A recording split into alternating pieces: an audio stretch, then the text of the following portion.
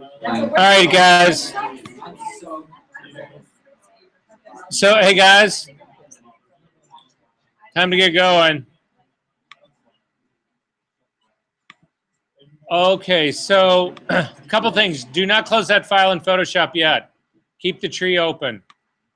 But I want to look at a couple other things really quick. So if I can get everybody to, again, go online and go online and go back to our Moodle site. I want to just show you, I want to go through basically the assignments that were what was due today. And again, we'll explain a little bit more. And I also want to go through all the assignments that are going to be due for next week, so there isn't as much question about all of this. So if you can get to our Moodle site and you can get to week 4, we're going to look at the assignments that were due for today. And I'll tell you, I'm going to extend one of them just a little bit for you guys. So you don't need to freak out about that part. But if you open up assignment 4.1, the one that's called Keys Part 1, basically it lays this out. You're to make 2 different kinds of images, one high key and one low key. We looked at those last week on Google Images. Granted, we looked at them in less than 30 seconds. That was my picture lecture. But my sense is that you all are more visual than you are. You're more visual. So I just thought it was a very obvious way to sort of talk about what was a high key image and a low key image. And I again reiterated, Google Images is a great resource to go to if you don't understand a term. Just go there, Google Images, not Google, but Google Images. Type in high key and you'll see thousands of examples of high key imagery. Type in low key, you'll see thousands of examples of low key imagery. And you look at the commonality of all of them and you see, oh yeah, well, that low key, it's all really dark shit. And the high key, it's all really light shit. You know, I mean, that should be obvious, right? If you have any questions about this stuff that don't seem apparent, please, then that's the stuff that you put into the excuse me, do you know how to form? And your classmates will answer, I will answer. So at any rate, here it just says, so what is due in this? It explains basically what a high key image is. Primarily consists of light tones, high key image deals, blah, blah. Low key, primarily dark tones, blah, blah, blah, blah. What you're going to learn in all of this, do a catalog, Lightroom catalog of files you shot with keywords, metadata. Do not include the negative files when exporting your catalog. There is no mention of prints in here. That's going to come later. I try to break this down into stages so that you guys aren't simply inundated with having to shoot and print all in the same week. Isn't that nice of me? So anyway, that's all that I want from this week. So if you kick back out and look at the next assignment, the 4.2 assignment, this is strictly an evaluation that you have. It's just a written part about how this first assignment went for you. And so I'm asking you right here to submit an online text self-evaluation. So what were your successes? What worked for you? Did you feel like that you answered the assignment, that you were able to complete? Are you completely confused about this? You have no idea what's going on. How did you deal with any of that? It's all basically, and it's brief. You don't need to, I don't need a dissertation. I need something brief. It's all submitted online. So if you open up your page here, you should see a place where you can actually type text directly in, or you can type into a text editor if you want to, copy and paste it, and then just submit it via Moodle. That way you do not have to worry about printing this stuff out. You don't have to worry about dropping a file in the Dropbox. If you just do it here on Moodle, it'll be good. Does that make sense, everybody? Does that not make sense to anyone? So you guys have got until Friday to do this. And again, it doesn't need to be exhaustive. What I'm trying to get, though, is for you to articulate to me the things that worked for you, the things that didn't work, what you understood about it. Did it help you? Did it not help you? Do you think it was worthless? Do you think, it's just, that's all I'm looking for in this. There's no real right or wrong in this. If you just do it, you'll get 100 for it. Okay, so that's assignment 4.2. 4.3 is to watch. There's a video about using a color passport checker. Now, we have gone over, I've shown you a whole bunch of pictures about that have the passport checker in mind, but I want to, at some point, I was going to do it tonight, but I don't think we're going to have time to do it tonight, to really show you guys exactly how I use this thing with a camera and software and light and the whole 9 yards. But I think it's going to be too ambitious to get to tonight. But don't worry, this isn't going to have, this is not going to impact your next assignment. It isn't going to impact anything as far as this class really goes, other than giving you the tool set that you need to actually have perfect exposure and perfectly neutral color in your own life. So that takes care of the assignments that were due up until today. So hopefully your Lightroom catalog you have, the self-evaluation you've got until Friday, and I'm never going to know whether you watch this damn movie or not. So what's due for next week? If you can click on assignment 5.1, this is the thing we're calling keys 2. So this is the second part of the key assignment. And again, it starts out, it basically describes, this is just copy and pasted. It's exactly the same information that was on the other, except for the part where it says due.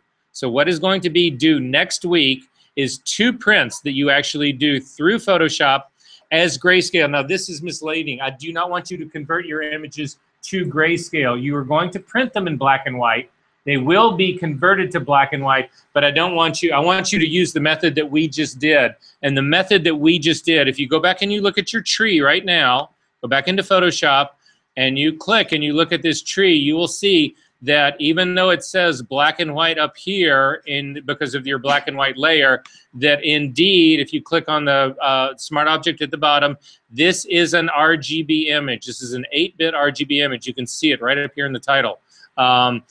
This is what I'm looking for. I don't want you to actually convert this to a grayscale. To convert this to a grayscale, you would come up to image, down to a mode, and you would change this to grayscale. I do not want you to do that. That defeats the entire purpose of this. This still has the color image in it so that we can leverage that to affect our black and white. So when it says here in the assignment, what's due is exactly what you're looking at in black and white in Photoshop, that you're actually going to print these through Photoshop. We are going to use the advanced black and white printing method. I'm going to show that to you today. There's 2 prints due. One will be a high key image. The other will be low key image. I want not only the prints, which we will critique, I want the layered Photoshop files. The layered Photoshop files are what I will grade, and those will be things that you drop in the Dropbox. Are there questions about this? It says it right here. Right here. I need prints. Both layered Photoshop files and prints are due. So just like you did for the last assignment. Does that make sense? So we'll look at the prints next week. We will meet down in that very same 9:05. We will do critique first.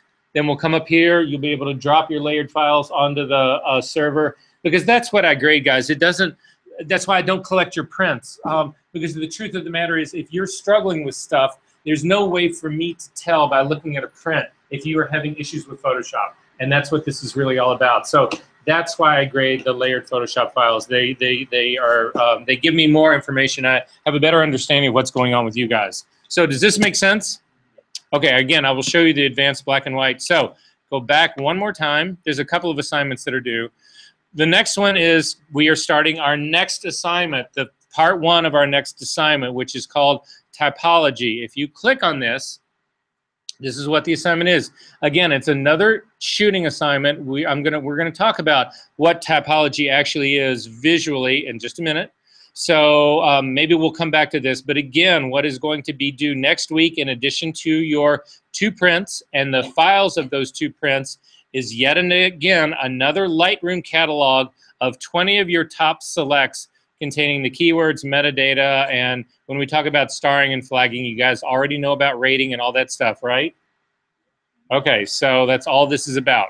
And again, we will go through exactly what typology actually means. I think it's an interesting assignment. It's relatively simple. Don't get too flipped out about it. There is a reading. There are 2 readings that happen in this class. This is the first of the 2. The first is this one, and it's called Reframing Photography Typology. And if you click on it, you will go into this PDF. It's relatively brief, and there's lots of pictures, so don't get flipped out about it. See the pictures right here in the middle that you can't read because they're too small? Don't worry about it. Anyway, that's all this is to get through typology. And that's all it is. It's just a PDF. It's a scan of a book on photography, and this is about typology. There is another written assignment to say it's just a brief summary of what you read in this. And all this is to show me, because again, I have no way to know that you actually read this thing. So this reading summary, if you click on this, this is another online submission. It's a paragraph or 2 about what you got out of that reading. So again, what is typology? Submit your reading feedback. That's all it is. It doesn't have to be that long. Don't tell anybody I ever told you this, but you could actually Google the word topology, go to a wiki page, copy it, and paste it into here, and I would never know, except that you would sound so brilliant, I would really wonder if that's what you were doing, but nonetheless, I tell this to everybody. I think photography, by and large, it's what I do. I fabricate things in life. That's what I do. When I make photographs, I fabricate things. I am not ashamed to call them lies. That's what I do. I take really ugly things and I make them really pretty and to get people to buy them. That's what I do. So I'm all about lying and cheating. I think the better liar cheater you are, the better photographer you will actually be. That's the name of the game. So if you can pull it off, more power to you.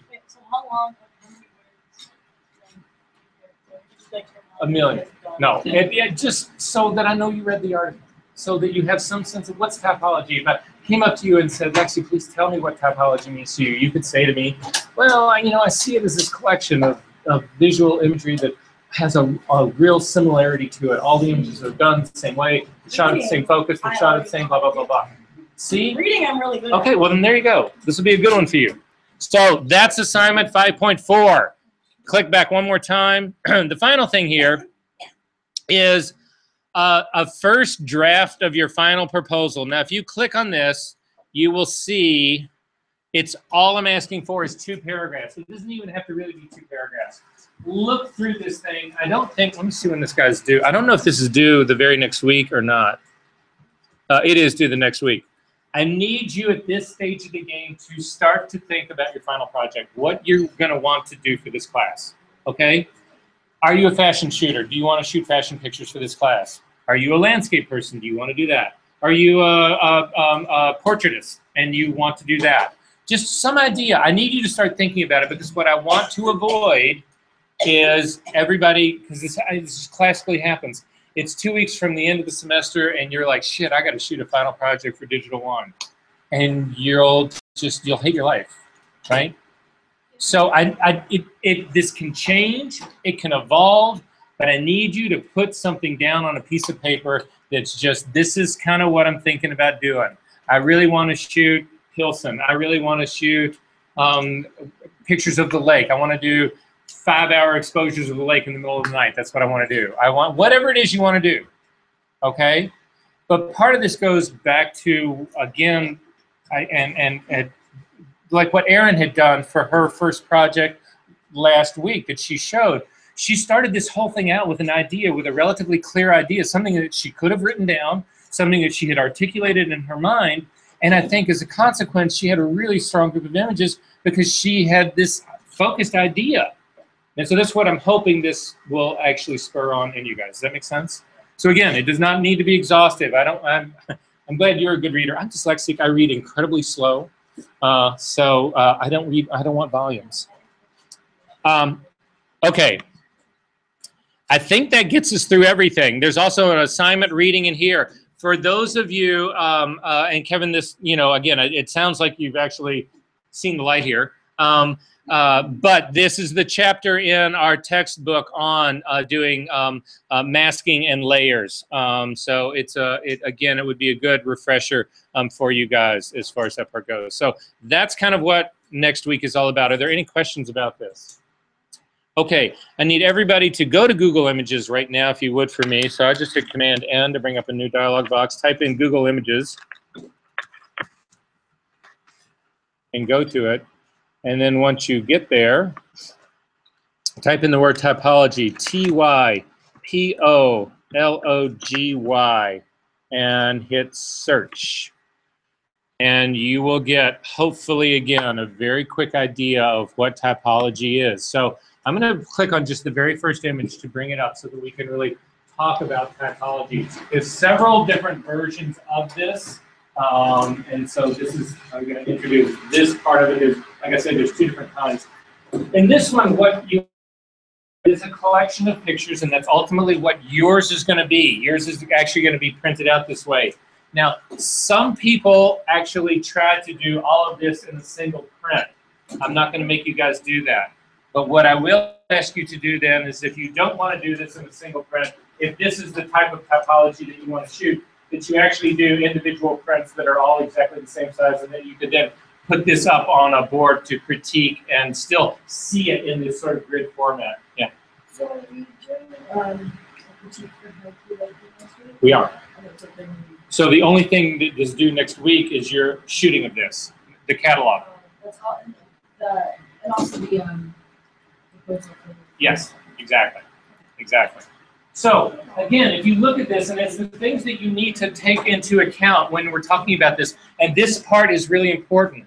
What is important about this is that the way you approach your shooting is not only, it's incredibly structured, but it is repeatable. So when you look at this, when we look at these images right here, all of these images are scaled roughly to the exact same size. They are all shot from exactly straight on to the building. They're all black and white. They're all framed in exactly the same way. When you look at the skies around these were all shot under the same lighting conditions, under the same weather conditions. There is no sky in all of these images. That commonality in this is what essentially satisfies this issue of typology. Does this make sense? However, if you look at again through the Google site, you'll see that there's all sorts of this right here. As a matter of fact, the very next one over. This is actually done by a group, and I'll show you a group of artists that you can actually look at. This is a group of Germans. They were working in the 1970s when they actually started this whole thing. And it was just in these industrial buildings. So it's not just how you approach shooting it, it's the subject matter, and all of this was also identical. So it was all these sort of industrial water towers was what they were doing. They went and did hundreds of these type of projects. But you get what's sort of like going on in here. As you continue to look through these images, though, you'll see that it's not necessarily all about buildings or architecture. Again, what is the commonality in this? It's not just the letter 4 or the number 4. It is also, every single one of these is scaled exactly the same size. The 4s are not bigger and smaller and all over the place, although there's some variation in size, but not as bad as it could be.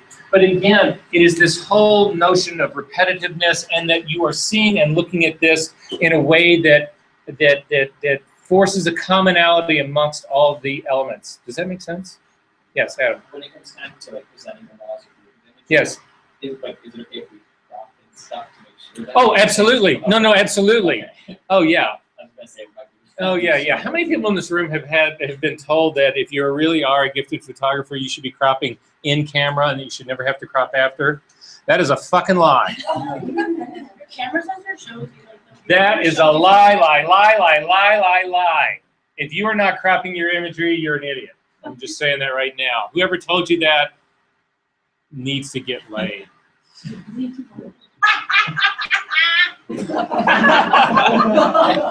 So again, guys, look at this. Everything about this. So you need to, but this is what you need to think of.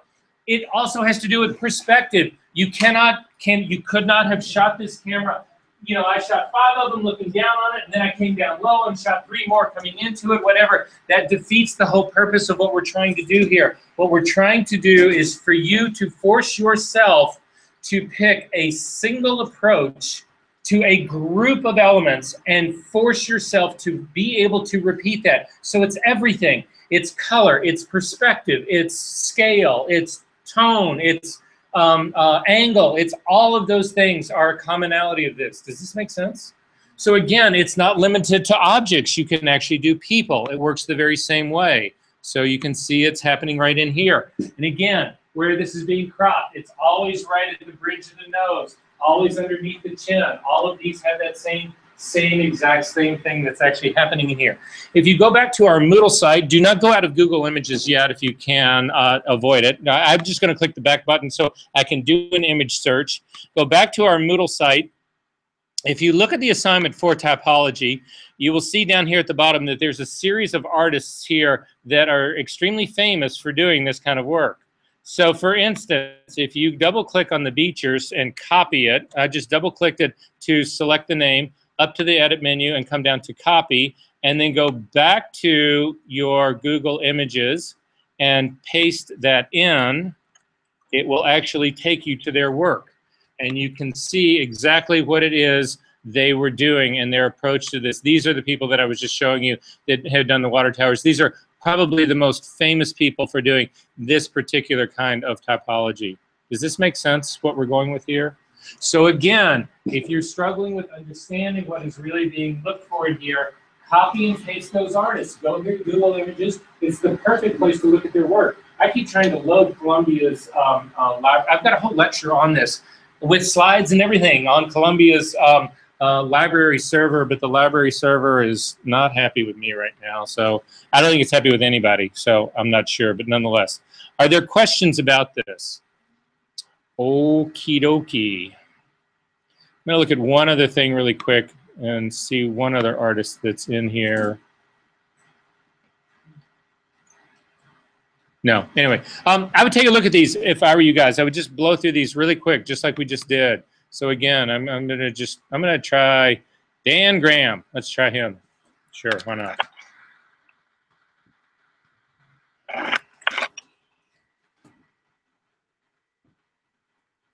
Huh. Doesn't look like the apology to me. So much for Dan. Let's try William Christenberry, because I love that name.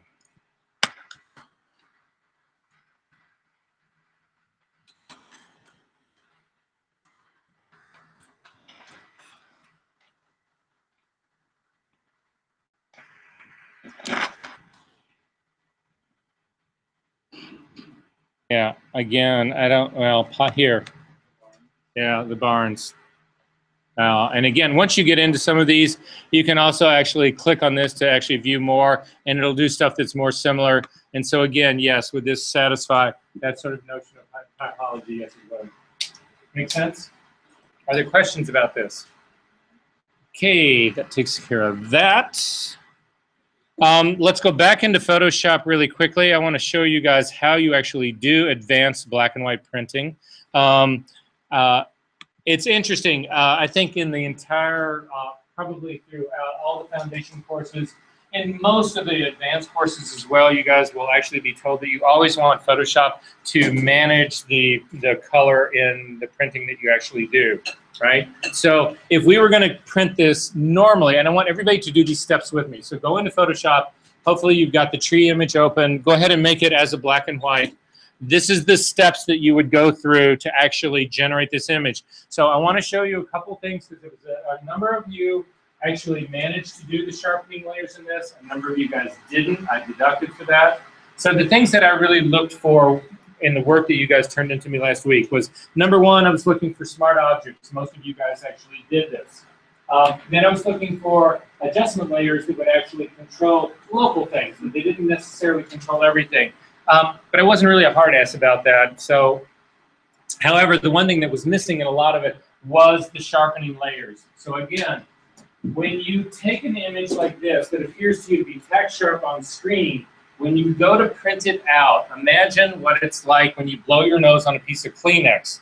That liquid spreads out in the paper when it hits the paper. It's not, and they call this a dot gain. That's what the printer term for it is. So unfortunately, what happens is when you print out something that's nice and sharp like this, the detail, all the ink, when it hits the paper, it starts to bleed out. So to compensate for that, you sharpen the print. You actually over-sharpen the print for what you think it's supposed to look like on screen. But then when you actually use that to do the printing work, whatever, it compensates for the bleeding. So you tighten things up by sharpening it, and then when it bleeds out in the print, you end up having pretty much what you see on screen without the sharpening turned on. Does that make sense? All right, so we're going to go through sharpening one more time. So does everybody have at least the base layer here and the black and white layer on top? Everybody's got that? Some of you actually tried to sharpen this layer right here. That would be a mistake. And some of you also sharpened the base layer first, and then you did continue to do work on top of it. That defeats the purpose of sharpening. What you want to do with sharpening is this. You want to get the image to look perfect on screen. And then you want to add a sharpening layer on the very top so that you can turn it off, because you don't want to use it when you're showing pictures on screen. So you need the ability to turn it off as well as to have it on. But sharpening is the final thing that you do. Sharpening for output is always the last step. It's always the top layer, so that when the time comes that you want to do something for your website, you simply turn off the sharpening layer for your printing, you process your file for resize it, crop it, whatever for your website, and you're good to go. But when you want to print the thing out, then you actually turn that layer back on, you print it out, and your prints look great. Make sense? So in order to do this, we need to actually have a combination of all our layers. What we need to do is, we don't want to just sharpen one layer, we don't want to just sharpen the other layer, we want to sharpen a version of this file that's all put together, that's all the layers put together. So if you've got 10 layers or 15 layers or however many layers, you want to put them all together, and that's what you want to sharpen. Make sense? So in order to do that, select your very top layer. In that case for us, it would be the black and white layer up here on top. In order to actually then do this into a single layer, this is a keyboard command. It's the only way I know to do this. So you need to write this down, or you need to watch the video again. It's probably easier to write this down. That's what I would suggest you do. So this is the keyboard command shortcut. You hold down the command key. That is the key just to the left of the space bar. You hold down the option key. That is the key right next to it. You hold down the shift key, which is the row, just one row up, all the way to the left, and you hit the letter E. So again, it is Command, Option, Shift, E. And what you should get is a merged copy of that layer sitting up on top. Oh. Okay. No, that's a great call. That's a great call. Okay.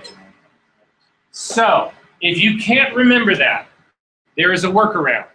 I'm sure there is a keyboard command for that, and I think it's that you replace command is replaced by control, and I'm sure it's the exact same thing. You don't have option either, do you? What are the two keys? No, it's Alt. That's yours. It's Control Alt Shift E would be yours. Okay? Yeah, that would be yours. So, if you can't remember this, if you've done this, hit Command Z right now to undo it. If for some reason you cannot remember this, there's an old school trick to this.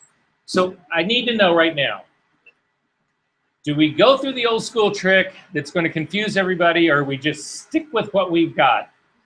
Let's stick with what we've got. So Command, Option, Shift, E, or Control, Alt, Shift, E. And you now see our black and white layer. It's sitting on top. This is now a fully baked black and white layer. This has been rasterized. It's not a smart object anymore. The black and white layer itself is baked into this file. Yeah, you can see it sitting. It is black and white. It's sitting up on top of that. So all the layers get merged into one. Anything that was turned on invisible gets merged into one. Make sense? Okay, so for instance, I'm going to show you this. Don't do this, but I'm going to show you on mine. I'm going to Command Z undo mine really quick. I'm going to put another layer up on top of mine, just a blank layer. And I'm going to take a paintbrush and paint a big dot in it. Okay. And I'm going to now hit Command, Shift, Option, E. And you'll see that that big layer, that thing has been burned into my layer right here. Again, any visible layers that you've got on will be put into this guy. So I'm going to get rid of those. And again, select the top layer. That's the whole key to this. You want to select the top layer, because I want everybody to look at this as well. This can also happen to you. If you've selected the bottom layer, in our case right here, and do Command, Option, Shift, E, it puts the layer in the middle, which is in the wrong place. It always puts it above the layer that you've selected. So you always select the top layer when you do this, and you'll be good to go. So Command, Shift, Option, E. I just did the exact same thing. Select the top layer. Command, Shift, Option, E. It's up on top. So now here's the trick about how you turn this into a sharpening layer. You come up to the filter menu, and you come down to Other. Look up at my screen to see where I'm at right now. Up to the filter menu. Again, I'm doing this on the layer that we just made. You can tell I'm doing it on this layer because this guy is highlighted. You can see it's highlighted. So again, up to the filter menu, down to Other, down to High Pass. So look up at my screen to see where I'm at. You will do this for everything you print in this class. Every single file that I look at, if I don't see this sharpening layer, you're going to lose points for it. So I'm giving you the easy thing here. I'm showing you this never changes. Always the last layer, the last step. Up to the filter menu, down to High Pass, and a screen will come up. And the value you put into this screen is somewhere between 0.9 and 1.1. If you have a 0.9 in here, so it's a very small range.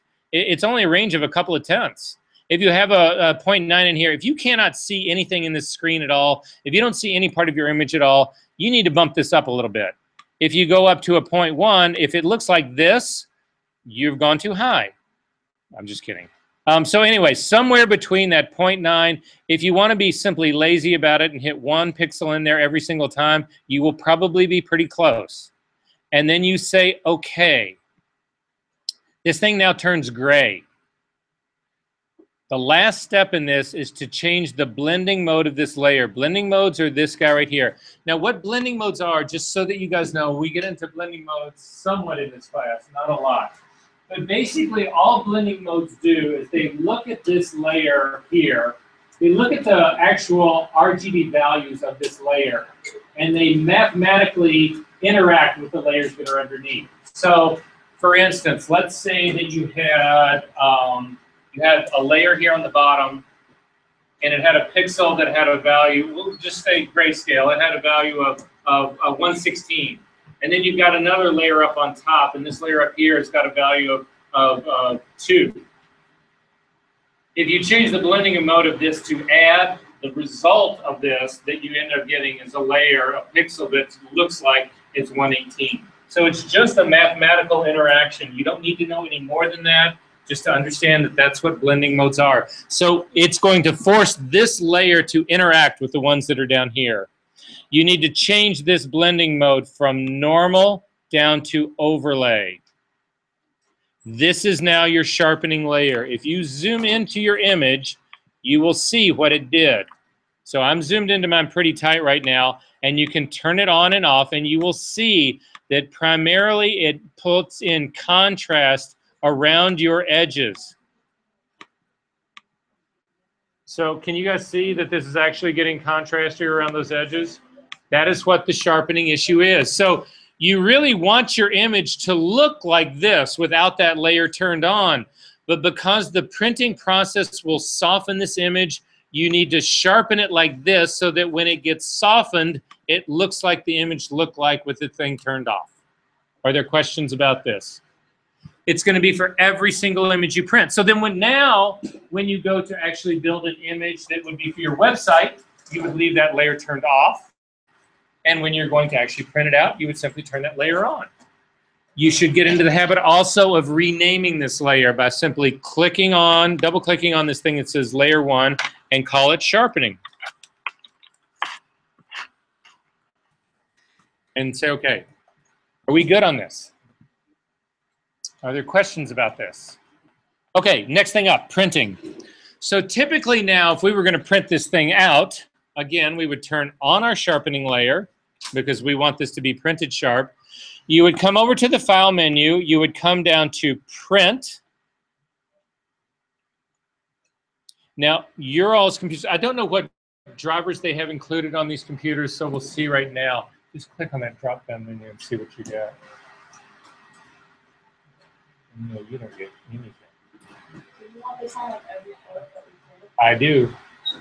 Why? What photo wouldn't you put it on? Like about 5 things that we take in last week's video. Yep.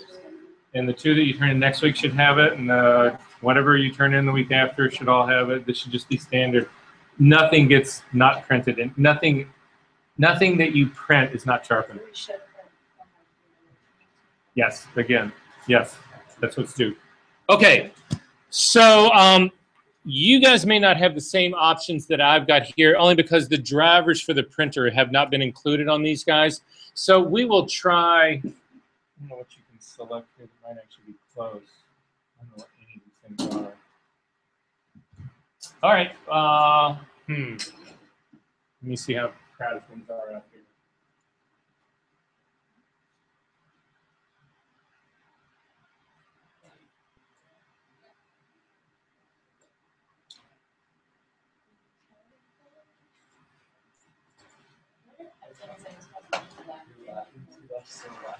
That's my laugh.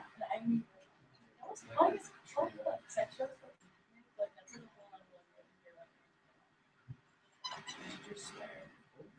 I was in yesterday, like, I was fucking wild. I was like, what is wrong with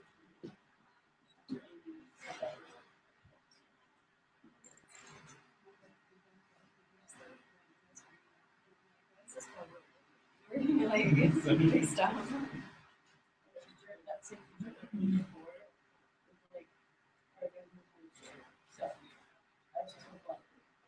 a lot of weed. All right, so I'll make this those we're seeing giant antwoord this week. You can talk about the whole stuff. It's like all right. Okay.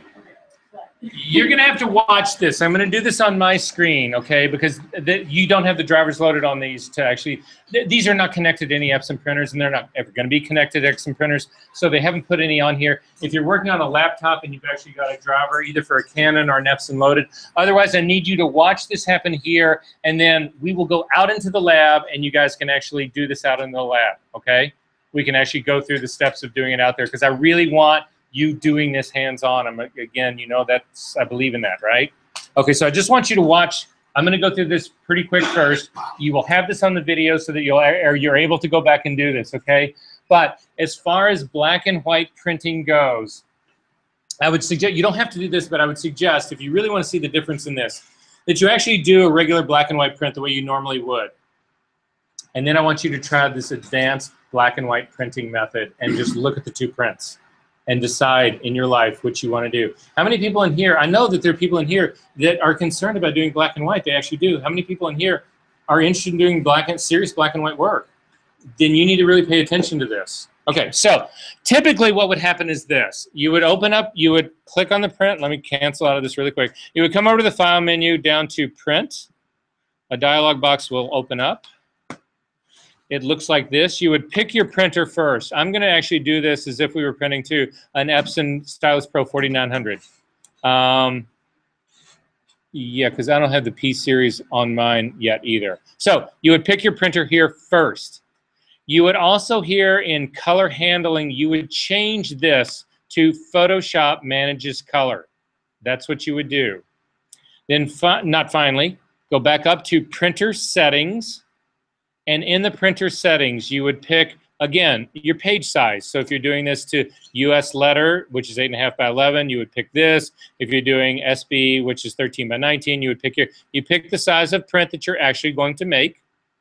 Wait, I take it back. Hang on one second. Let me cancel out of all this. One last step that we did right here. We have not resized this image to actually do our print. We sharpened it. That was great. But you need to make sure that this image size, up here to image size, is printable on an 8.5 by 11. So in my case, it is. If this ended up being some, huge, if this was like an 11 by 14 or whatever, you would actually want to change the size here. You guys did all of this, so I'm guessing that this is not a challenge for you guys. Everybody's comfortable with resizing their prints, right? All right, so I'm just, you do not want to resample this part. There's no real reason to resample this part. Okay, so anyway, I'm going to hit cancel out of that. So again, back to print. Dialog box opens, you pick the printer that you're going to actually use, you click on the printer settings, you would pick the size that you're going to use right here, then you need to also click on this drop down menu right here and come down to the printer settings, this thing right here. This is critical.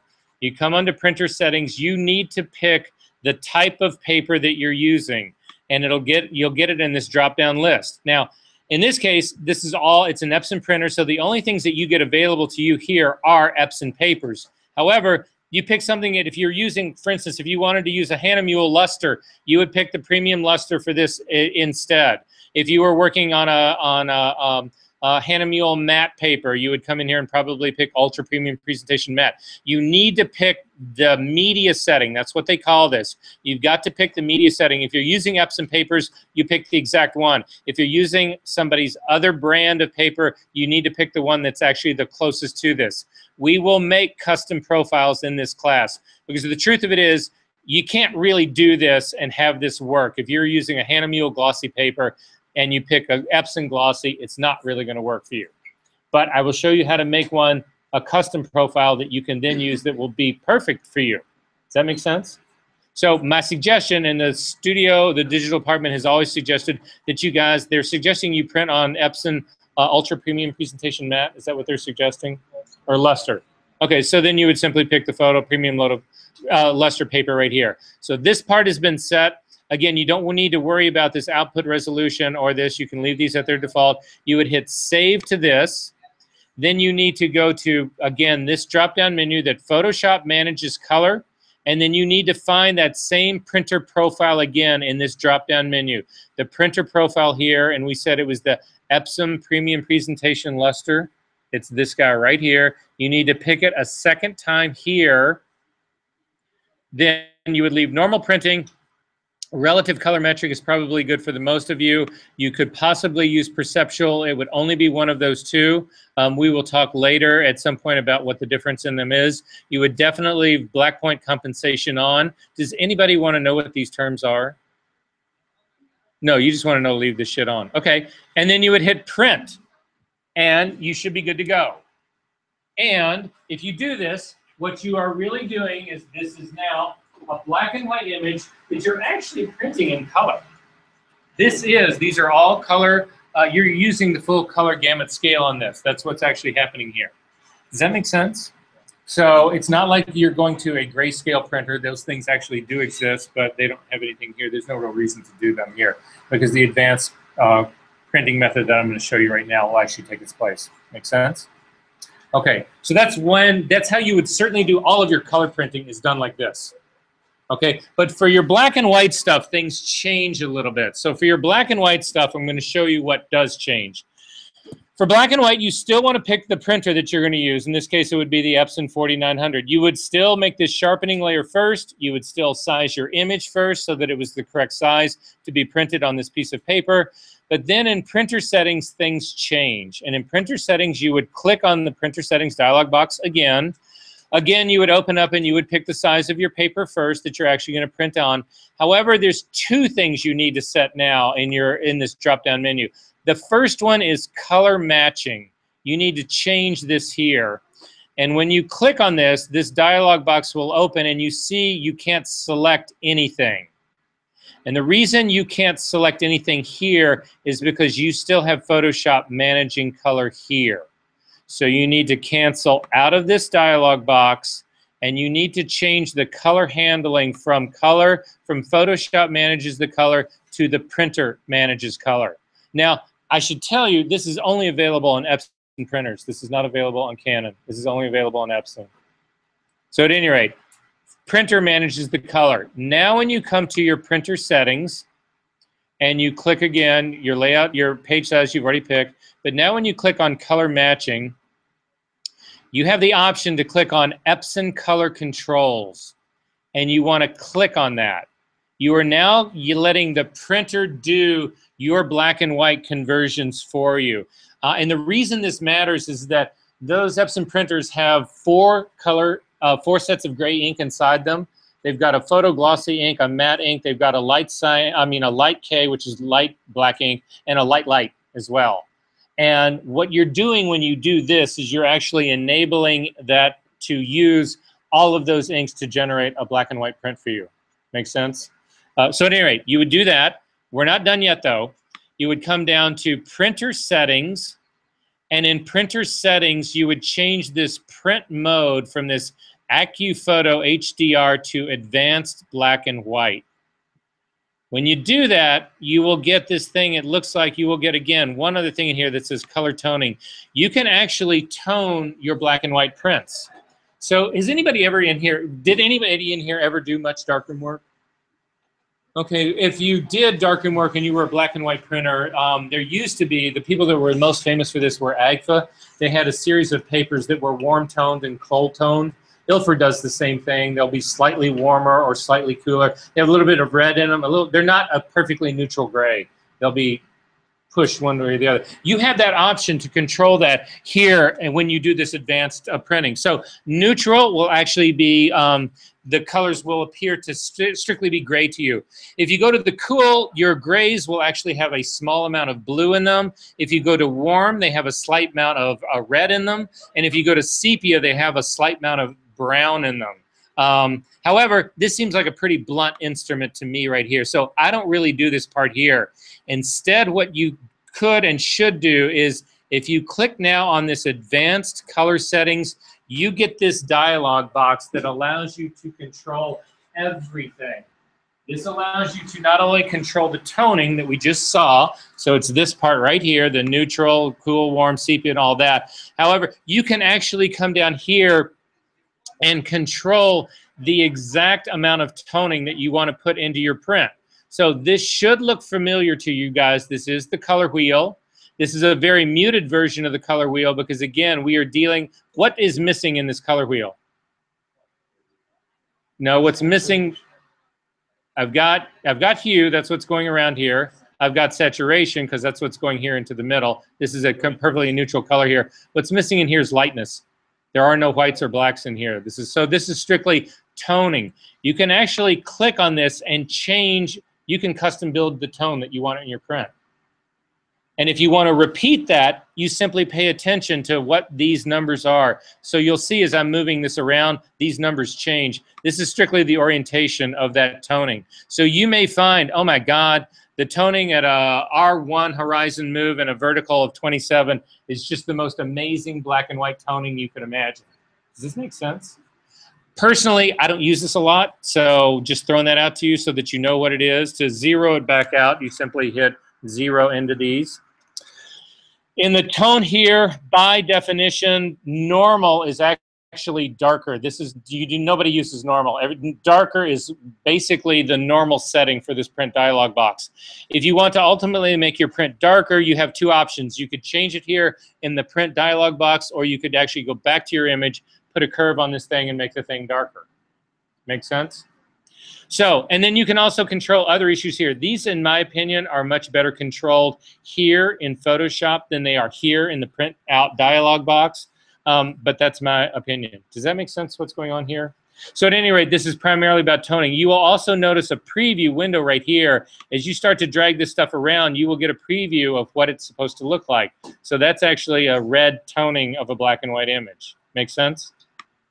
Okay, and that would be a cyan one. So again, you can sort of see where this is all going. And then again, you would hit save for this.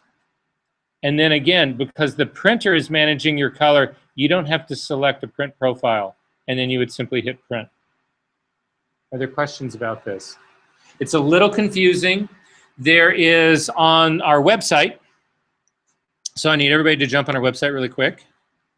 Back to the Moodle site. If you go to this right here, this is for week 5, the week that we're in right now, this part right here. If you click on this advanced black and white printing Epson 4900, it will walk you through all of the steps about how you do this. They have told me, I've never done this on these P800s, but that the print dialog box is virtually identical. All right, are we good about this? Is there any reason at all we need to go out in that lab and do this right now? None at all. You guys can follow this recipe, right? So again, my suggestion to you is to try both ways. Do it on a little baby print. You don't need to do something big. Just kick out a baby print. Do the one that the normal color way that you print everything with the proper profile for that piece of paper. And then try this Epson printer, this advanced guide. It's got to be a black and white print. But just try it and then look at the two of them next to each other and say, which of these do I like? Make sense? Are there questions about this? I have a question. Shoot. Okay, if I want to print on my yes. And I can't do the advance. Right. Okay, yes, it is okay. It's fine. Okay. It's fine. It's fine. It's fine. But you know what we should also do, and remind me this next week. It's some time I want to show you guys how to generate a custom profile.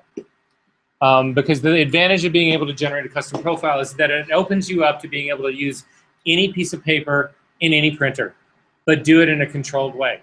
Do it in a way that you get predictable color. So you're building your own one of these printer profiles to use. And it's all based on running that, whatever media you're using. So for instance, if you could jam a piece of leather through one of those printers, you could actually profile it and create a profile to actually print on it, and you would have color workflow managed workflow on that, and you would have reproducible color on that hunk of leather. For people who, it's really important a lot for people who do canvas. People who do fabric, if you run fabric through a printer, and a lot of these printers will actually handle fabric, you would want to actually do your own profiling because there's no way to anticipate how fabric is actually going to react with ink.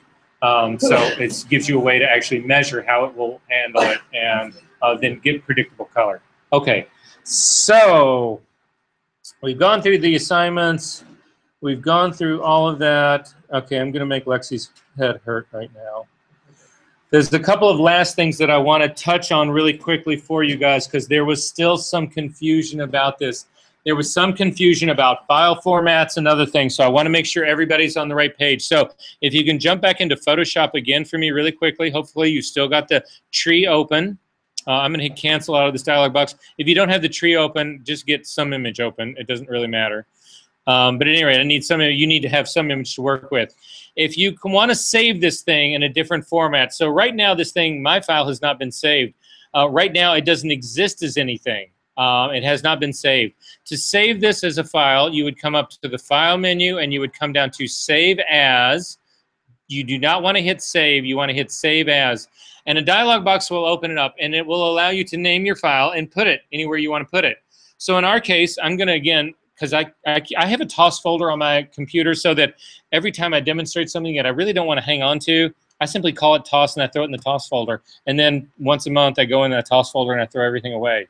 It'll keep your desktop neat and tidy. Well, not really, but anyway, it'll help. So at any rate, I'm going to name this TOS again, which is what I call it just about everything. You will see right now that there is a .psd after this. That stands for Photoshop file. And this .psd, I didn't type in. It is supplied by this drop-down menu right here. If you click on this drop-down menu, these are all the possible options that of file types that you can save a Photoshop file in. I had somebody actually turn in a PNG file. That is a baked file that has no layers, it has nothing. All this stuff in here is actually gone. Well, let's see. If you were, for instance, you see we've got layers right now. If you come up and you want to try to save this thing as a JPEG, so go ahead and pick JPEG, you will notice that you get this warning, and it says right here, it has turned this thing off. You get a warning right next to this that you don't get to save the layers. JPEGs cannot save layers. A JPEG is a flat file. It cannot handle layers.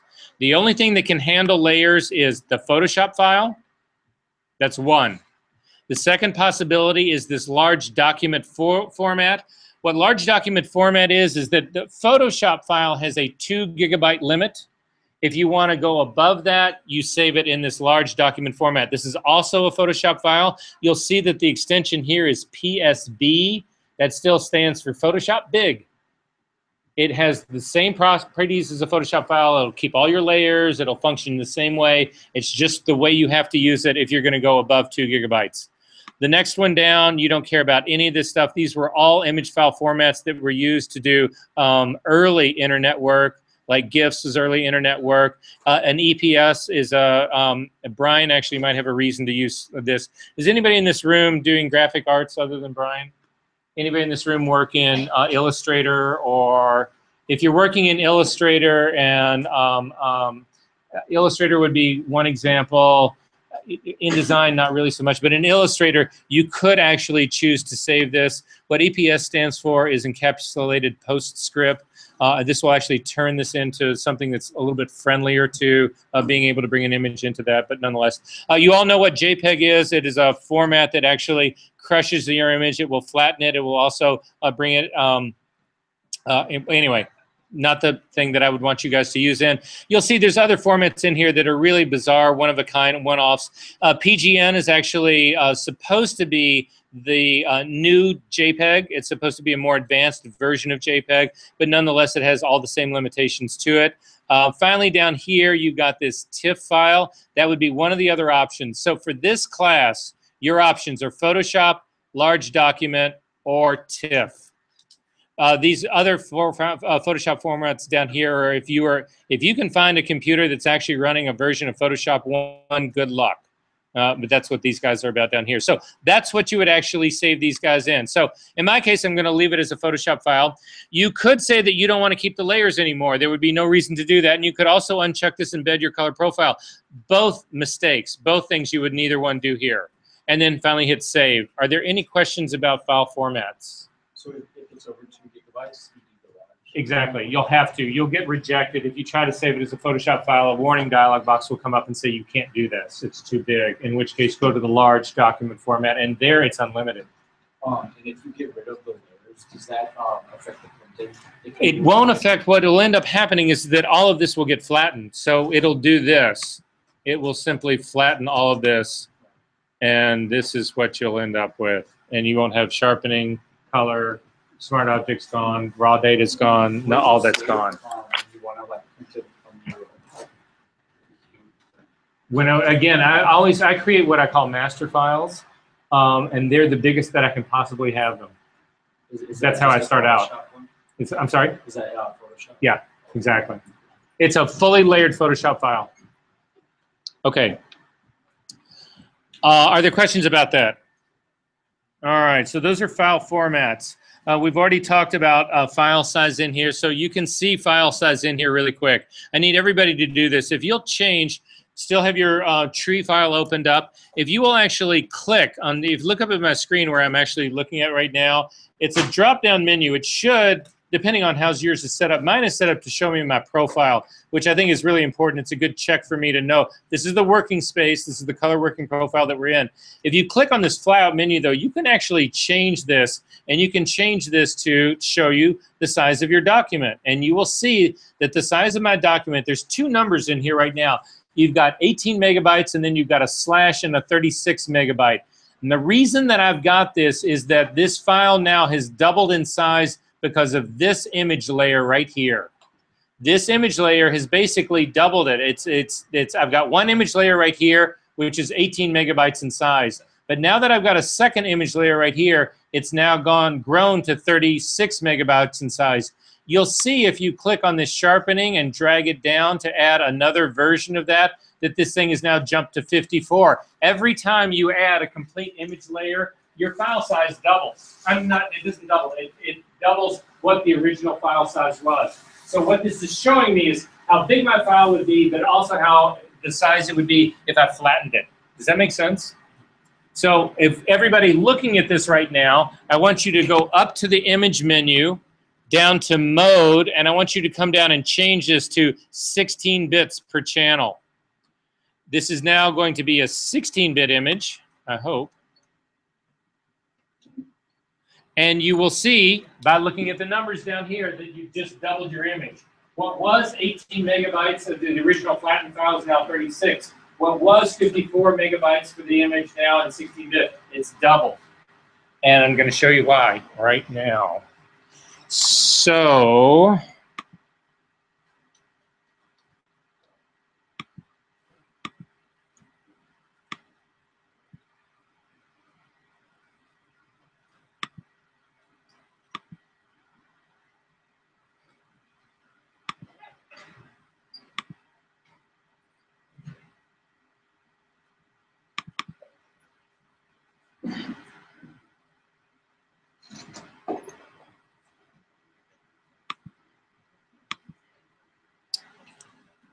okay, everybody gets flipped out when they hear bit depth.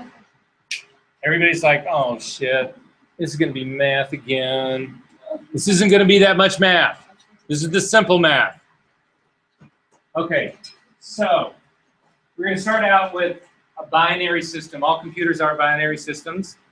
And although you may not know what that is right now, you're gonna know what it is in just a minute. So, a light switch has two possibilities in the world. The light can either be on or it can be off. That's all it can be, on or off. That is a binary system. There's two possibilities. Bi is two. That's it. It's as simple as that, right? So with a single light switch, I have two possibilities. The light is either turned on or it's turned off. That's all I've got. If I add a second switch to this, though, I end up with four possibilities in combination. Either both of the switches can be off, both of them can be on, or the one on the right is on, or the reverse. Does that make sense? So I added a switch, and my possibilities double. If I add a switch again, they double again. Every single time I add a switch, my possibilities double. Does that make sense? So I'm up to 3 switches now. I've got 8 possibilities. If I add another switch, how many possibilities do I have? 16. Add another one. How many? You guys have got it. Bit depth in a nutshell. Okay, a transistor. Computers are made up of transistors. That's what is on that little chip that's inside the processor in there. It's got billions of them now. It's shocking that they can get this many on there. A transistor is a switch. That's all it does. And what a transistor does is it works just like this switch right here. When it's on, it lets electricity through, and when it's off, it blocks electricity. So a transistor is a switch. However, some very clever people who invented computer systems back in the day said, you know, we can actually assign a number to that. If the switch is off, they give it a 0. If the switch is on, they give it a 1. So this switch right here would be 0. That's a 1. That's a 0. That's a 1. It's not that complicated. Is anybody not following this so far? We're good, right? So one transistor gives you 2 possibilities, on and off. A second transistor doubles those. Again, either both of the switches are off, or both of the switches are on, or the one on the left is on, the right is off, the one on the right is off, and the left is off, and the right is on. So, and again, I'm going to go out on a limb here. I know you guys will be able to answer this. I'm going to add another switch to this. How many possibilities am I going to have? Exactly. And if I added another switch and another, you guys have got it. Some very clever people at Apple decided, you know, we can actually assign tone to those numbers instead. We could assign a value to that. So we would say that if it was 0, that would be black. If the switch is off, if the switch is on, that would be white. And the very first graphic programs, that's exactly what they were. They were all, you worked only in black and white. There were no shades of gray at all. It was purely black and white. There was an old program called McPaint that everybody was really excited about because you could actually sort of rudimentarily, it was like working with an Etch-a-Sketch. You could kind of do that, you know, but that was really it, right? So, but at any rate, as things got more advanced, they realized, oh, you know, if we add another switch to this, we can actually add 2 possible grays in between. So now we have black, we've got white, and we've got a couple of grays. If you add another switch, how many grays do you think we're going to have? 8. Not 4, 6, 8. We start with 2. We go to 4. Then we go to 8. Then to 16. 32. What's the next? 64. Next. 128. Next. Does 256 ring a bell to anybody in this room? It is the range of tone that we have in Photoshop. 0 to 255 is an 8-bit grayscale image. So again, if we go 0 to 255, 0 actually is a tone up to 255. We have 256 tones because that is an 8-bit image. The easiest way to think about bit depth now is to simply say to yourself, whatever bit depth it is the number of times you multiply 2 times. So if you do 2 times 2, 8 times, you'll get to 256. So count it out with me. 2 times 2 is 4, times 2 is 8, times 2 is 16, 2 is 32, 64, 128, 256. That was 8 times I did that. If I want to go to 9-bit, 512. If I want to go to 10-bit, 1024. If I want to go to 11-bit, 2048. If I want to go to, you guys get where this is going, right? That's what bit depth is. It's just that simple. But this matters to us in a huge way because it's the number of available tones that we get to work with. So this is how they actually do it in grayscale. So again, 2 times 2, 8 times ends up being 256 tones. If you do that for a red channel, a green channel, and a blue channel, you have 256 tones of each. So if you take your 256 reds and you multiply it times your 256 greens, and you multiply that times your 256 blues, you end up with 16.7 million colors.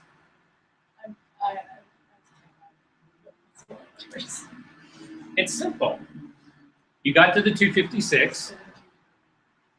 You have 256 possible greens.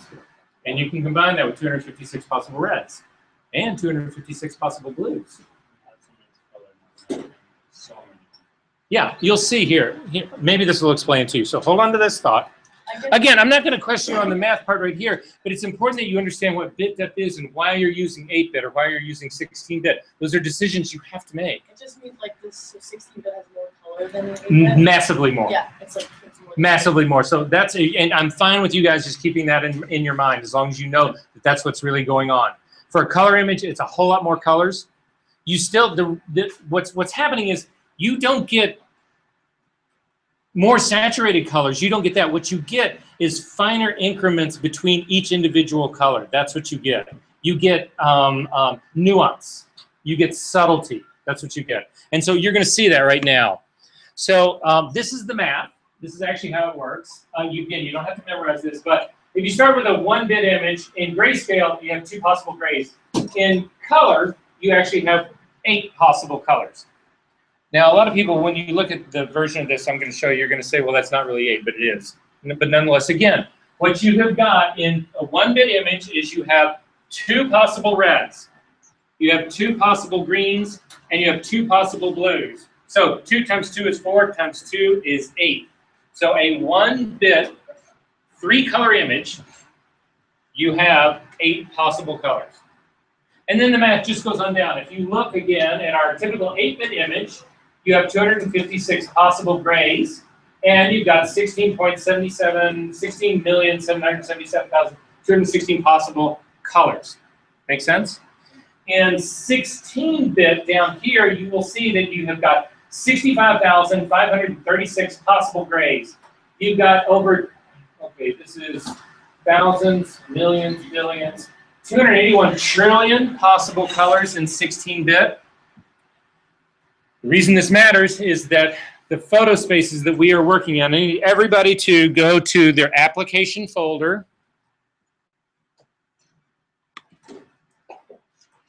Down to the bottom of your application folder to the utility folder. In the utility folder, there is the color sync utility. We've been here before. Double click on this guy to open it up.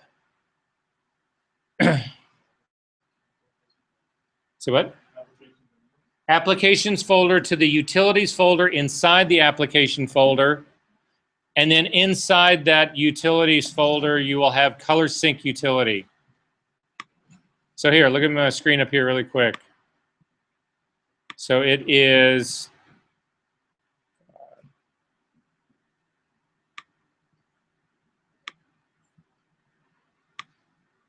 okay, so it is applications to utilities to color sync utility.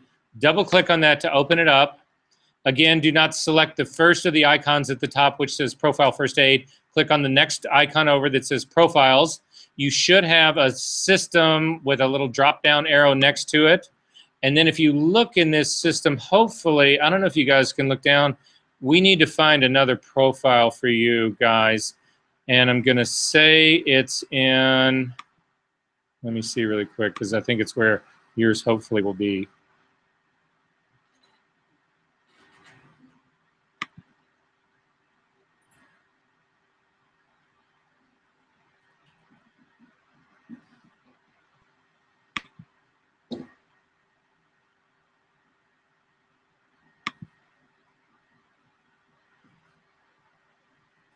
Sorry, guys, they scatter. Oh, here, I think. Nope. Yep, okay.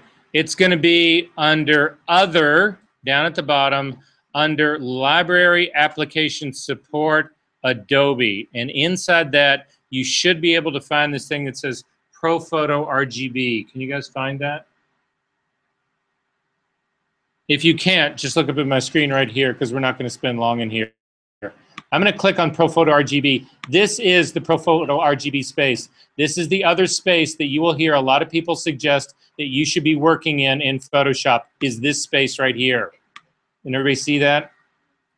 I'm going to hold this for comparison. If you're with me and you want to do the same thing I'm doing, come up to this little drop-down arrow, come down to Hold for Comparison, and then scroll all the way up to the top and pick Adobe RGB.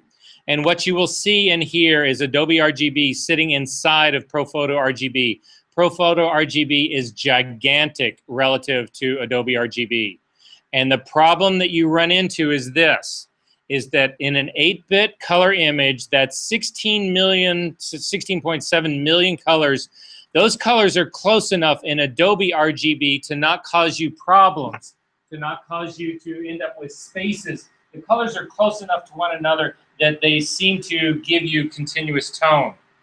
However, when you go to ProPhoto RGB, that space is gigantic relative to that. So all of those colors are spread further apart to fill up that space, and it's not enough space. The minute you try to do any color correction in ProPhoto RGB, if it's in 8-bit, you start to pull the colors apart and you see the transitional edges. Instead of something appearing to be a continuous tone gradient, they end up with these jumps, the stair-stepping. You see the stair-stepping in tone. So if you want to work in this gigantic space, you're welcome to do that in this class, but you have got to do it in 16-bit. And the reason you do it in 16-bit is because instead of 16.7 million colors, you have got 281 trillion colors to do it. That means that those colors are close enough to one another that when you start pushing things around with curves and whatnot, you don't end up pulling them so far apart that you can see the jump from one color to the next. Does that make sense? And now you know why, yes. So would you recommend for like if we want to do an 8-bit that we bring it into Photoshop and then do it like after? Like, You lost me on that one. Okay, sorry, I don't know. I mean like so that we don't end up like filling it like color, whatever. Like we should do it after we open it up. Actually, in my feeling is that there's no reason for anybody to be in 16-bit ever. But I also don't believe you should be in ProPhoto either. Right. If you were going to do the ProPhoto route, you should do it from the beginning and do it all the way through. Okay, because I guess like in Lightroom, like it isn't ProPhoto. No, actually, in Lightroom doesn't have a color space. That's one of the problems with Lightroom. Lightroom keeps it in your camera space, but never in Lightroom do you end up with a processed file. You only end up with the instructions to process it. You always keep the raw data there. It never becomes the final thing. In order to make a TIFF, you've got to process it out and then bring it back into Lightroom. It never exists in there. I guess it must be my camera shoots in ProPhoto then or whatever. Because when I bring it into Photoshop, it says, do you want to convert into the working space that's like the RGB? Oh, really? Yeah. So Do me a favor, bring either your camera or some of your files next week so I can look at that. I want to see that happen and see what's going on, okay? Because yeah, I'd rather color manage like once I'm in Photoshop. And Yes, not you in do. ProPhoto. Yeah, so we should look at that. Okay, that's what I What camera do you have? What are you shooting with? Nikon D7. D7000. Okay, bring it in and let's take a look and make sure. Okay. All right. So does this make sense what's going on here? All right, so back to this, guys. We don't have too much of this more to go, guys. Just hang in there with me. So this is what it ends up looking at. This is a 1-bit grayscale image. There are 2 tones. You have black and white. This is what 2 bits, 4 tones of gray will actually give you. Again, 2 bits, I've doubled the number of possibilities. If you look at the bottom of my screen right now, I can't show you my mouse because when I do this PowerPoint, I lose my mouse. But look at the bottom right here, you'll see the actual gray possibilities on the bottom. So if I go back one, you'll see at the bottom, I only have black and white. If I go to the next one, I've got the 4 tones. So you'll see I've got white on this side right here, the 2 possible grays, and then black right there. If I go to the next one, and then the next bit, I get in 4-bit, I get 16 tones of gray, and you can see what they look like. And this is the stair stepping that I was talking to you about. If you are in ProPhoto and you're using 8-bit, the minute you try to do any tonal correction at all, it pulls things so far apart that you see these distinct lines, these distinctions between the tones. This is not continuous tone. If this was continuous tone, this would look like just a grayscale ramp, which is going to be the very next picture that I showed you, I think. Yeah, this is 8-bit. And you see, 8-bit gives you the appearance that this is continuous tone. It's not. You have 256 tones of gray. It's just that, and the reason they picked 8-bit was a whole bunch of people sat there looking at a whole bunch of prints and said, how many tones do we need to emulate continuous tone? How many tones do we need it to look like a black and white silver gelatin print? And 256 tones, people figured at that stage of the game, those tones are so close to one another that they appear to be continuous to your eye. Does that make sense?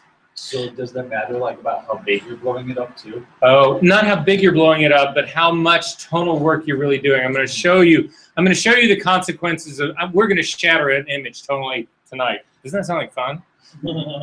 Okay, well, let me get through this part. The next part, though. This is 1-bit color. You have 8 colors here, and I know you guys are looking at this and you're saying that's bullshit. I've got 4 colors there. I've got black and a pure red and a pure green and a pure blue. The truth of the matter is, for Photoshop's purposes, the way Photoshop looks at this, it says you have got a black red and a pure red. You've got a black green and a pure green, and you've got a black blue and a pure blue. Now, we see this blacks as all being the same. Photoshop does not. They see these as being distinct. So I've got 2 reds times 2 greens times 2 blues is 8 colors. 2 times 2 is 4 times 2 is 8. If I go to 2-bit color, this is what the image looks like, and that's the number of colors that I get. If I go to 4-bit color, I have 4,000 colors. Again, not enough to simulate continuous tone. And finally, when I get to 8-bit, you get the appearance of continuous tone color, and your images look continuous tone because you've got these 16 million colors. Does that make sense to everybody? Yeah. Okay, so I promised you we would shatter an image, so let's do that. I'm sorry, what? So we don't do 16 because 8 is good enough. There is no printer, even though they tell you it will print in 16-bit, there is no printer that will actually do it. There's no monitor that you can do. Every single monitor in the world is 8-bit. You can't see it. The people who want to work in ProPhoto space is so large. Check this out. I'll see if I've got this here. In my opinion, there is not, but again, there are a lot of people that would consider that blasphemy, but fuck them.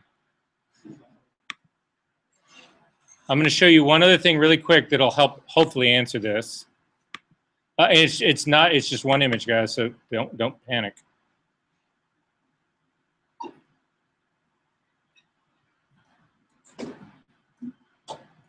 Oh, shoot.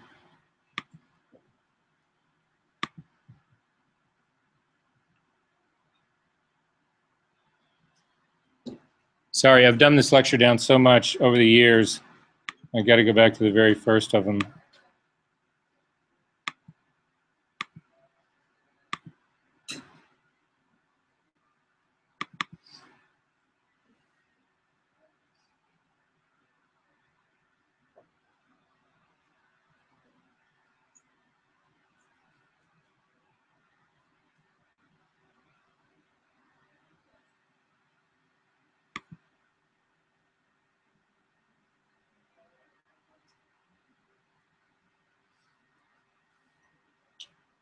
Here. So if you look at the sort of the horseshoe thing here in the background, this guy is this thing that looks like sort of, they call it a horseshoe. It doesn't look like a horseshoe to me, but nonetheless, that is encompassing human vision. That's what you can see. So these other lines in here are giving you a relative idea of what these other spaces can do relative to your human vision. So for instance, the really curvy line, that's what Epson 4800 on a map paper can show you. So does that make sense, what we're looking at here? So for instance, your eyes can see all these amazing greens, all of this stuff, but your printer can't print any of that. All of that is out of gamut. And sRGB, you can see how small sRGB is right here. It's this first little triangle right here, relative to Adobe RGB. You can see that Adobe RGB shows you much more green. Can you guys visualize this? Can you see what's going on here? Does this make sense? I know it's really messy with that.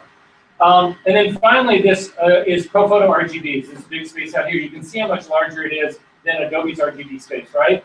Does anybody see a problem with ProPhoto RGB? Yes, indeed it does. Adobe RGB is, ProPhoto RGB is so large it actually contains colors that you can't see. Do you have a problem with that? How did they even make that? It's a theoretical space. It's mathematically created. They can make them bigger. And the math called Photoshop, that's all Photoshop really does is math. That's all it does. It changes the numbers. That's all it does. It can shove your colors right out here and you can never see them. I think that's a problem, but that's just me. Huh? Feel the colors. Yeah. Okay, so let's shatter an image. Come on, this will be fun. This will be fun, hopefully.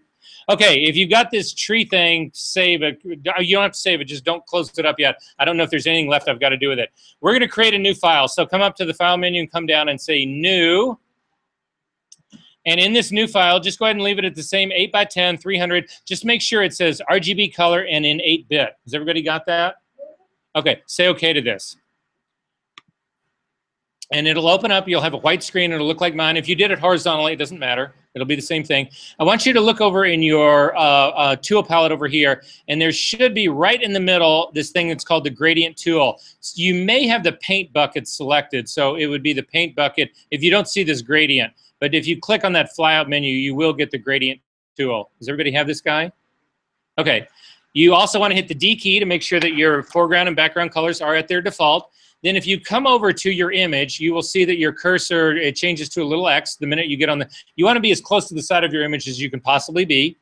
And what I want you to do is click, hold down the Shift key and drag across. And when you get, you'll see it drags a line across. And when you get to the other side, don't go beyond the other side, but right when you get to the other side, let go, and you will have a gradient. Did that work for everybody? Okie dokie, good. I'm going to do this a second time. Up to the new menu, down to making another new file. And in this case, I want you to change this from 8-bit to 16-bit and say, okay. Now, you can tell the difference in your images because you'll look. If you look up at the very top of the title, you will see that the one we just made is this RGB/16. That 16 is your bit depth. If you look at your 8-bit guy over here, this RGB/ is your 8-bit color. Does that make sense what's going on? Okay. So we're going to do the same thing in this 16-bit image. We are going to actually create a gradient.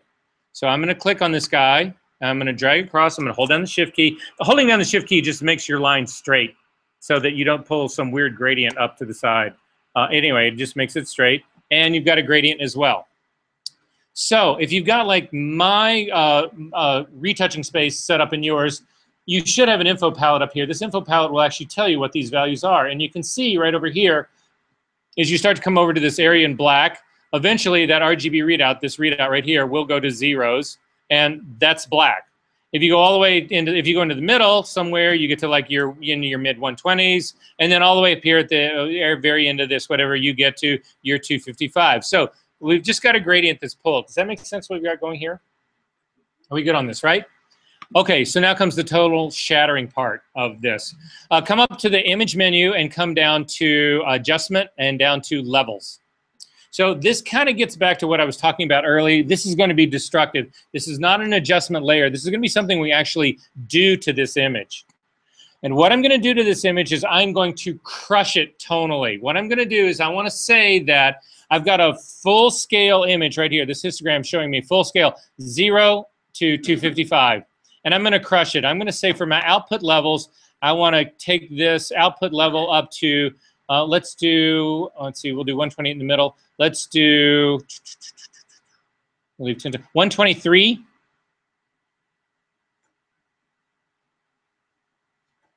So you put in 123 for this output level, and then your other one should read 131, no, 133.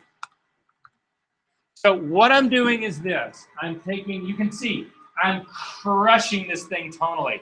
I'm saying I want to take the blacks and the whites, and I want to, what was 256 tones, I'm now going to crush them down to the middle 10. I'm only going to have from 123 to 133, 10 tones in the middle. That's all I'm going to do. So I've just crushed this thing. Does that make sense what's going on? And then say, okay.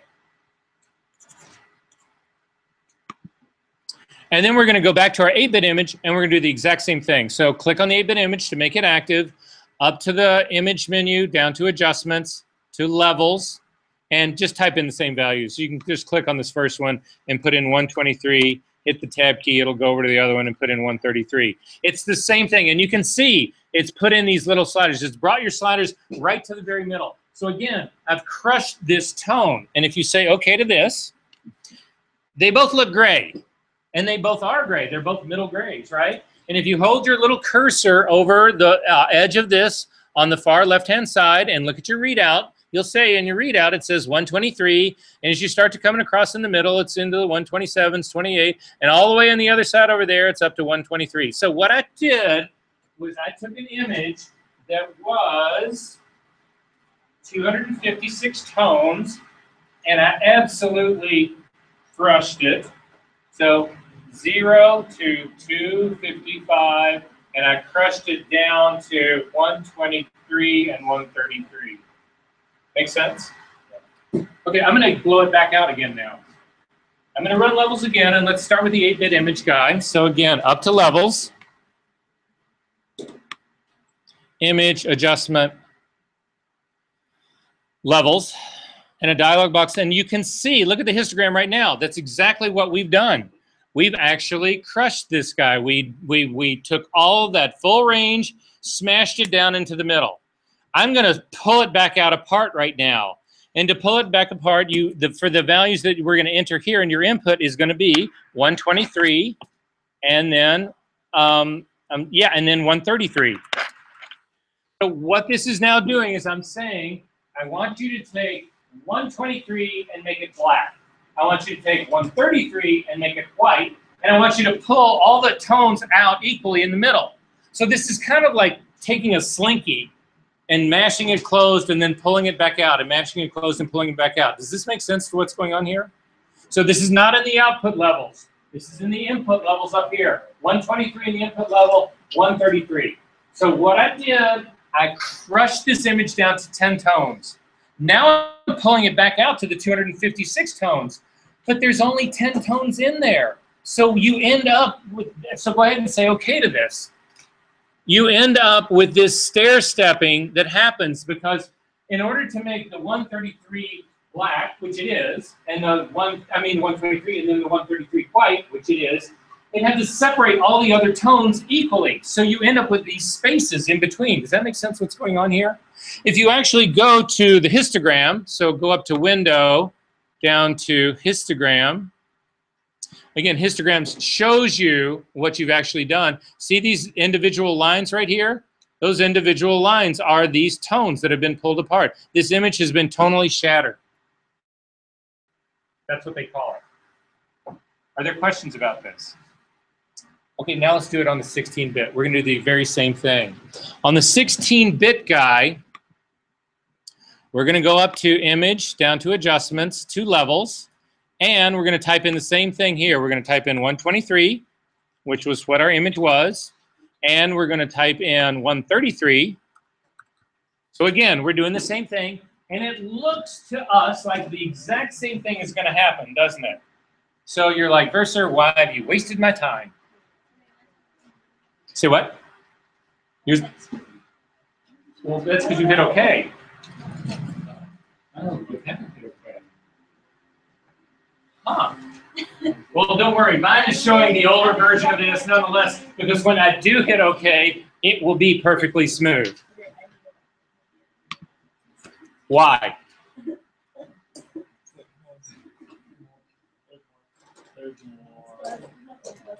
More tones for it to spread out. So here's the trick. This is what it really is. If you hit Command Z to undo this, this gives you readouts. When you look at this RGB readout, the guy right here, it's giving us information in 8 bits. So you look at this over here, and it's not really, this is a 16-bit image, but it's giving us 8-bit values. So the 8-bit value would be 123 up to 133, right? But if you click on this little drop-down arrow, see this thing right by the eyedropper right here? If you click on this, you can actually tell Photoshop that you want this readout to be 16-bit, not 8-bit, which is what this image really is. So when you do that, and now you come over and you look at this line, you will see that this starts at tone 15,000. I know you guys are dying to see what's going on here. So on the far side, what was 123 in 8-bit is actually 15,806. And then what's on the other side? And so what do you get on there? Get close. Yeah, I'm like 17,091. Are you guys close to that? Close enough, right? So we'll do 17,091, and we're going to subtract this 15,806. Can somebody do that on a calculator really quick? What was it? 17,091 minus 15,806.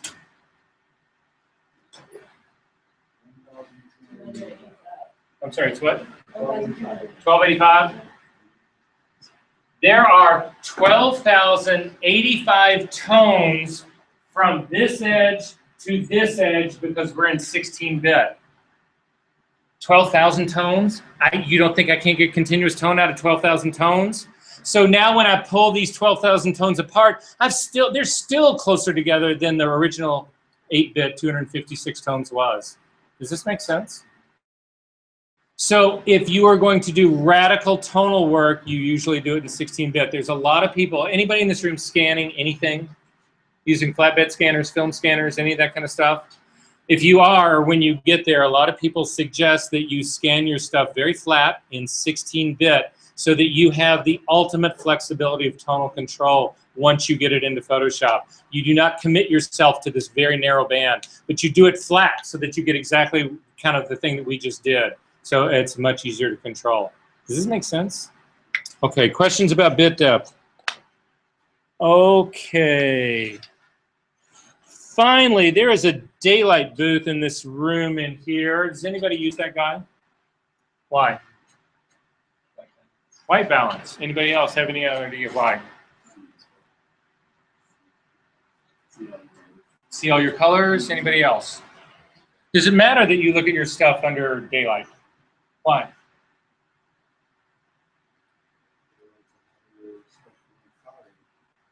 It would be bluer than tungsten lights at the very least, right? Yeah. Does that matter to your eyes?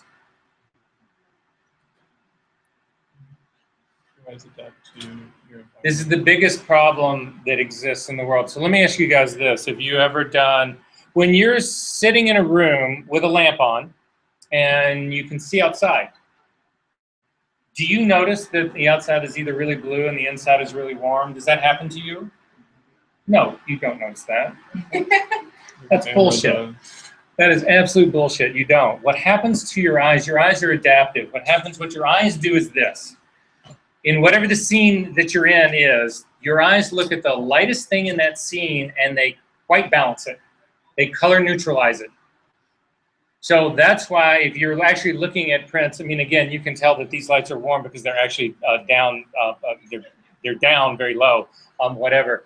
But the truth of the matter is that if you were to have a print that you were looking at under tungsten light and you were to look at it and then you were to walk outside with that same print out in daylight, your eyes look at the white border that would be around that print and they change the way you perceive that color. They make that color white no matter what color of light you're under.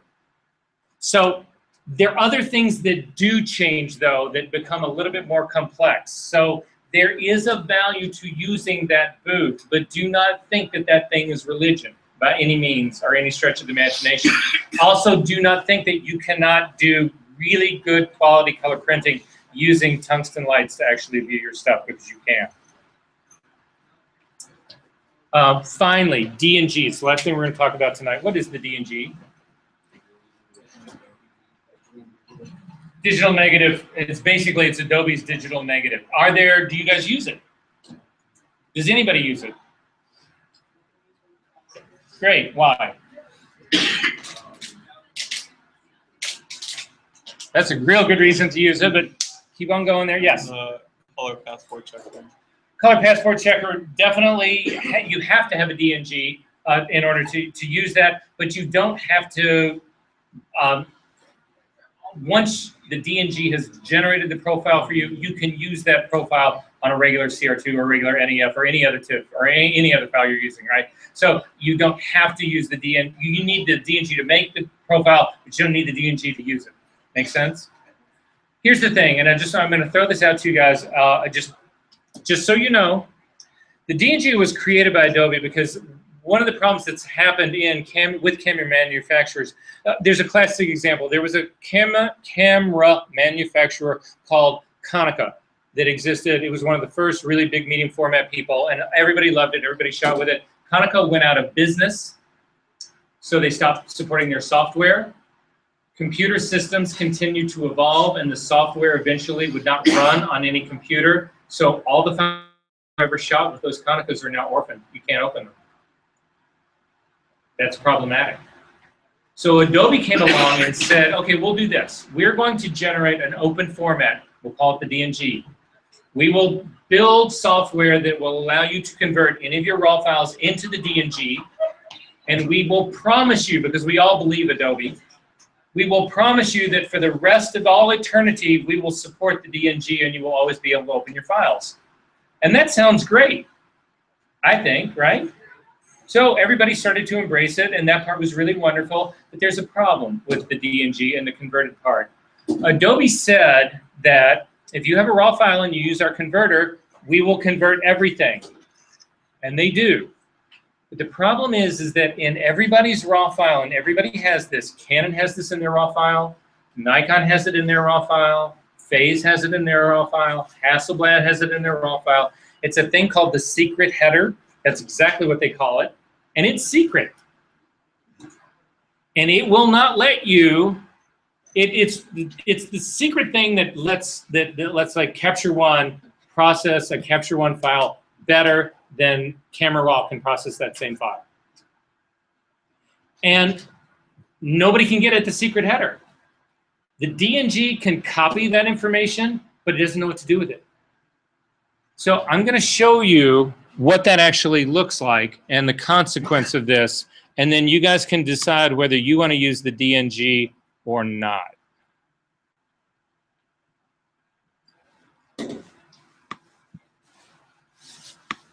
Oh, hang on, I've got a better place for this, I think. We're almost there, guys. We're almost at the end. This matters.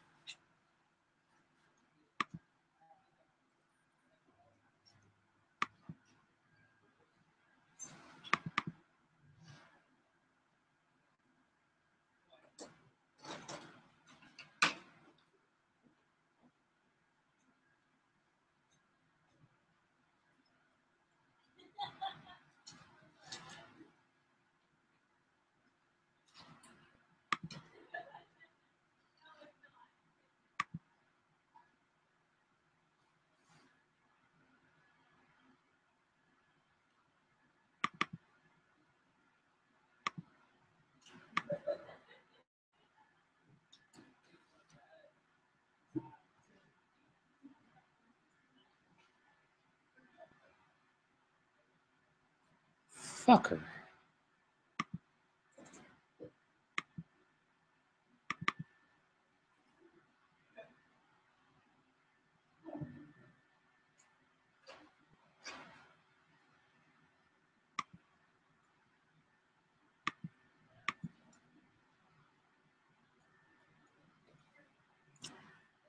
All right, hang on one second, guys. Only take a second here, promise, and then we're out of here.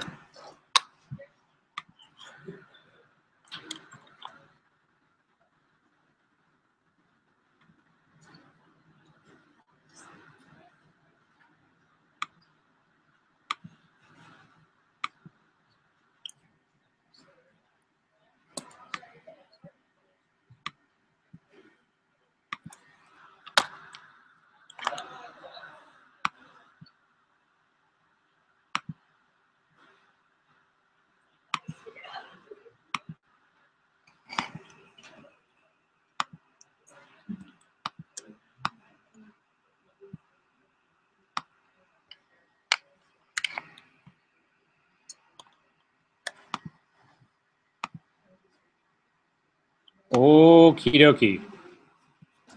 So, image in Capture One. This is actually shot with a phase back. I'm going to simply color balance this guy. If you're not familiar with this program, don't worry about it. That's not really what's at issue here. This is just to show you the difference about here. Different processors process your image differently. So this is what it would look like. This has been neutralized. If you look at my exposure settings here, there have been no changes in exposure. There's been nothing done to this file except to white balance it. Now let's look at this file in Camera Raw.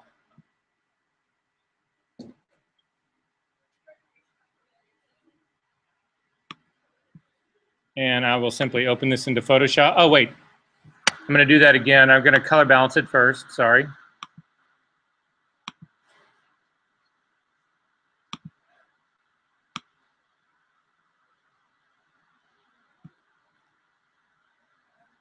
So again, white balance, color balance this guy. Go ahead and open it.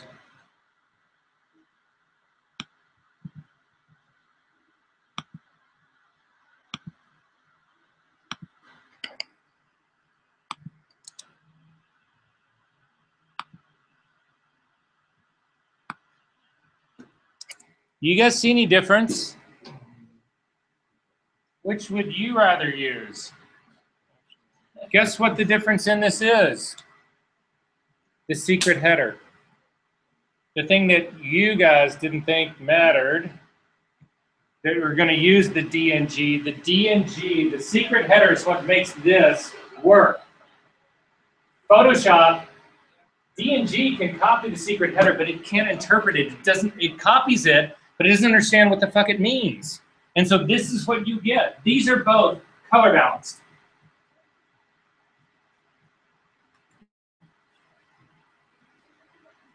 I'll see you guys next week. So capture one. I know. Yes, because this is a Capture One file. It's a file from a phase back. Yeah, I don't know this.